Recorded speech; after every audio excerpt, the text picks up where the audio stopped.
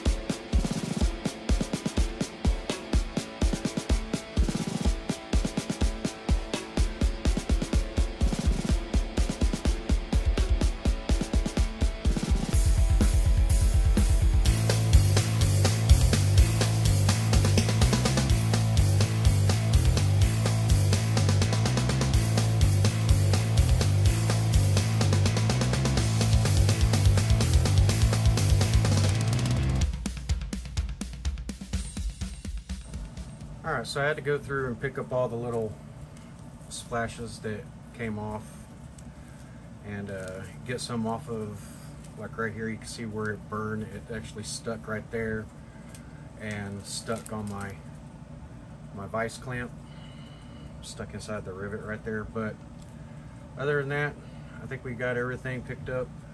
There might be a few really small pieces somewhere, but I think for the most part I picked everything up.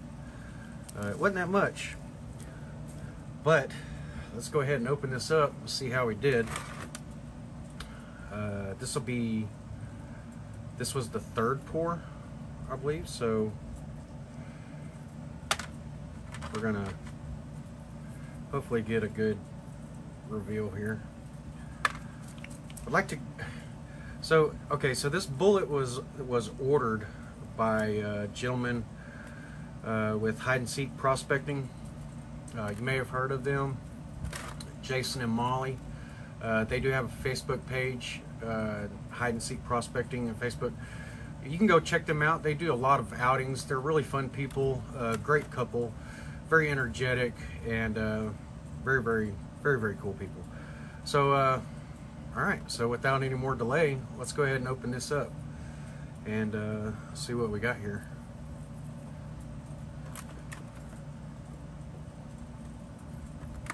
All right, before we look at that, let's see how our mold burned out. Looks like it burned out pretty good. So I have my entry point right here, and it looks like it got the end pretty well. The tip for the gassing valve didn't look like it actually come out at all. If you can see right up here to the top, you might be able to see a very small little piece of silver. So it didn't actually come out, but it did rise up into the gassing valve that I put in. Let me switch this around and we'll get this flipped over. I'm kind of nervous. Like I said, this is a few pours in, so let's see. All right, not too bad. Not too bad. So I'll scrape this stuff off over here. Let's see how we did on this casing, because this is always the part that messes up on me, and this is actually the part that has made me re-pour this already numerous times.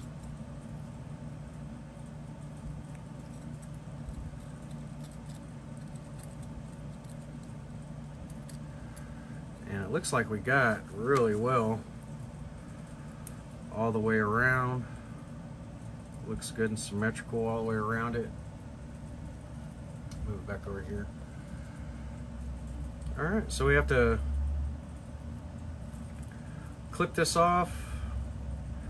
I'll probably leave the sprue still connected for a moment while I clean up the bullet. Alright, so this is what we have right now. Use a sheet of paper to kind of just collect everything for me. Go ahead and snip these extra pieces off. I'm going to go ahead and I'm going to leave this connected to the sprue for now. Use it as a handle while I work the material. Handy dandy rusty file here. And I'm just going to kind of go around it and start cleaning up these edges. Alright, it feels pretty even all the way around. So that'll work that way. Let's go ahead and I'm going to profile this, the top of it down just a little bit.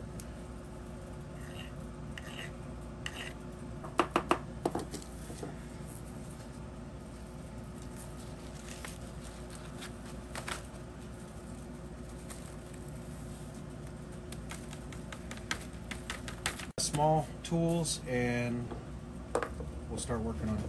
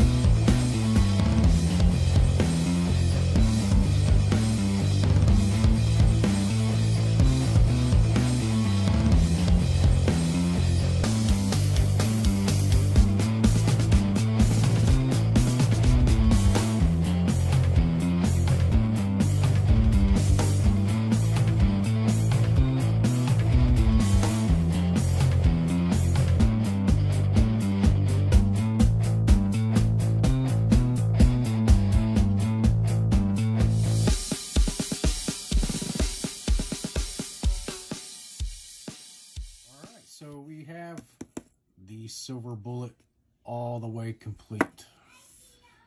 There we go. And that is the silver 45 cal.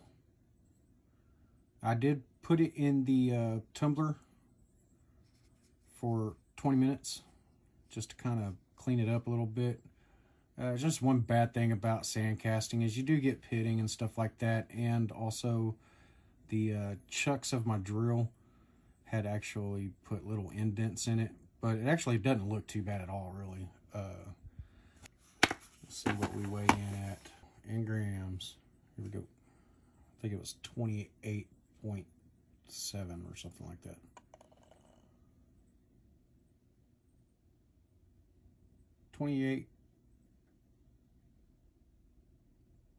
All right, 28.6. So 28.5 gram.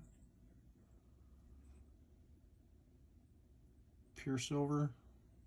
I did stamp the the logo into the bottom right there. But however, while I was making this, Jason messaged me and told me that he's probably going to turn this into a pendant.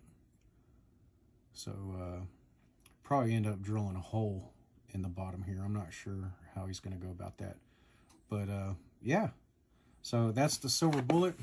Let's do a side-by-side comparison. Let's see here. Get those side-by-side like that. There we go. Actually don't look too bad, really. I mean, yeah, it's a sand cast. Looks like it's slightly smaller from the edge of the casing to the back of the casing here, but diameter wise also a little bit smaller.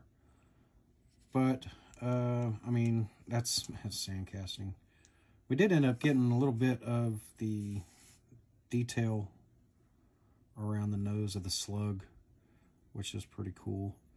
A lot of it kind of buffed out a little bit, and also with a tumbler. But anyway, that's both of those. And until next time, K&J Refining.